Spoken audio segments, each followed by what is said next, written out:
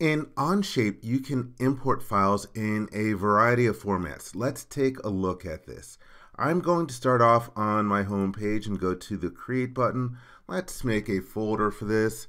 I'll call this my Imported Models. And then Create. Let's double click on the folder. Now let's create a document. And I'll just call this my General Imports. Create the public document.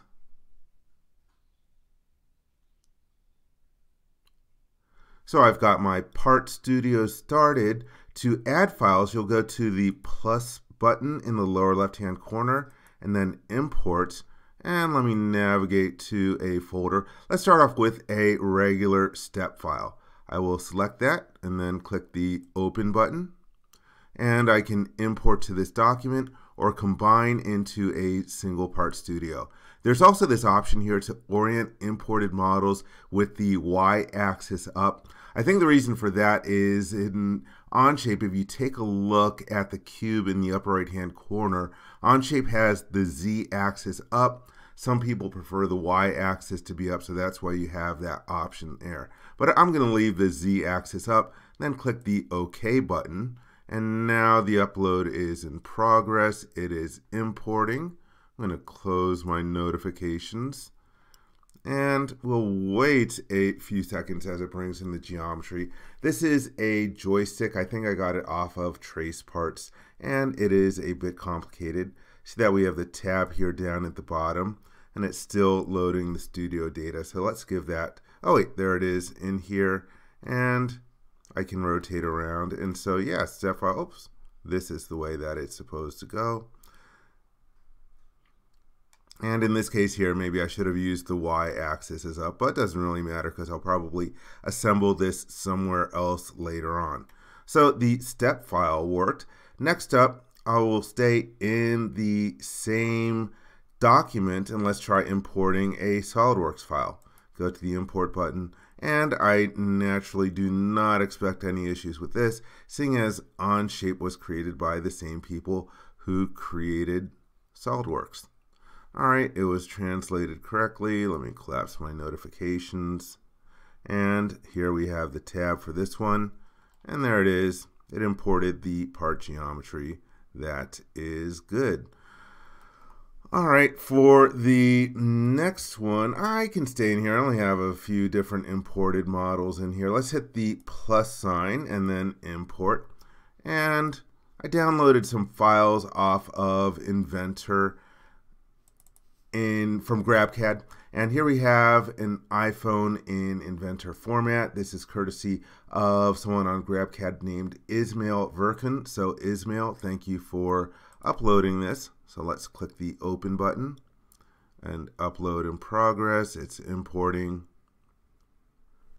That one took a few more seconds, but it's good. Let's collapse the notifications and then go to the tab for the iPhone model. And here we have it in here. Really nice little model that we have here, courtesy of Mr. Verkan. Okay, next up I'm going to import, let's grab a CATIA file. So, plus, and then import. And I'll go to the folder where I put the file.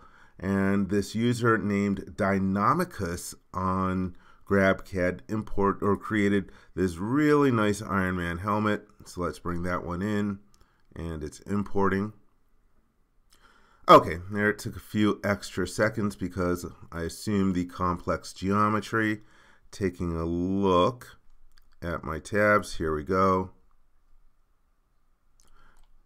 That is really, really cool. Nice work, Mr. Dynamicus, or Miss Dynamicus. I should not be assuming that Dynamicus is a male. And now for the next one, I'm going to import a bunch of Creo files. And just so that I don't end up with all the tabs cluttered up in here, I'm going to go back and create a new document. So here I am in my imported models folder, create document. I'll call this my Creo imports.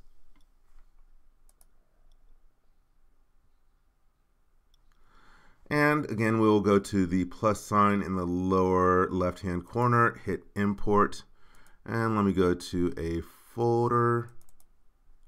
And I'll first start with a part file and then open it. And this part file, you can tell by the name, is in Creo Parametric 6.0. And this highlights one of the advantages of using software as a service. They do all the updates for you in the background, so you don't have to update build codes on your own. And so they have a way of making sure that you're always current. Creo 6.0 at this point is about 7 or 8 months been released, and they can make sure that when a new version comes out that they update it so that they update Onshape so that it can work with the latest formats of other different CAD packages. So that's good for an individual part file. If you want to import an assembly file, there is something that you're going to have to do. I'm going to hit the plus sign and then go to import again.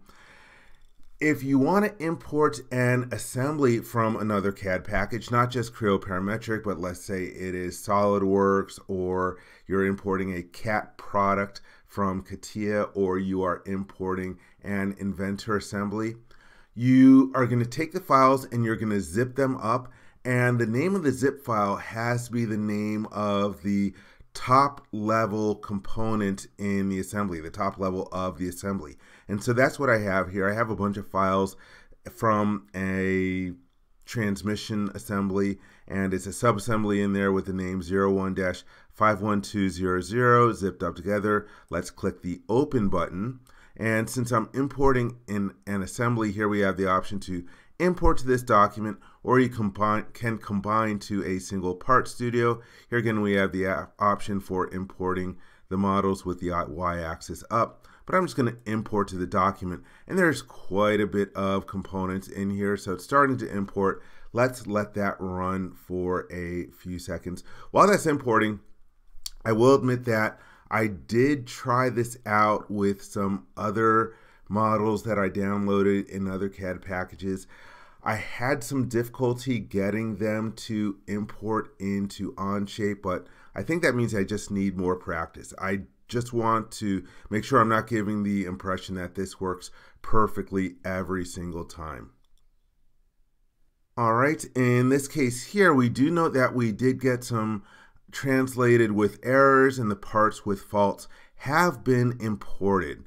Let's collapse this, and now I can see I have my tabs down at the bottom of the screen. When you hover your mouse over these different tabs, you get a preview of what that geometry looks like, so you can see if you are importing the right thing. And again, I imported a lot of stuff in here, so there's a lot of different tabs in here.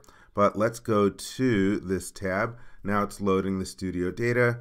Here it came up fairly quickly, and there I have my subassembly. I like how it's got the different component colors in there.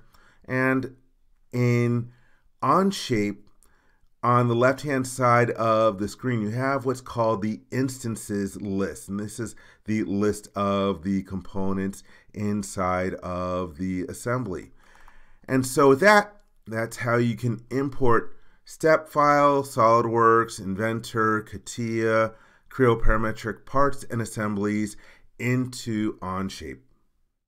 I hope you enjoyed this video. For more information, please visit www.creowindshield.com. If you learned something from this video, please give it a thumbs up. And if you like this video, please click the subscribe button to be informed when new videos are uploaded. Thank you very much.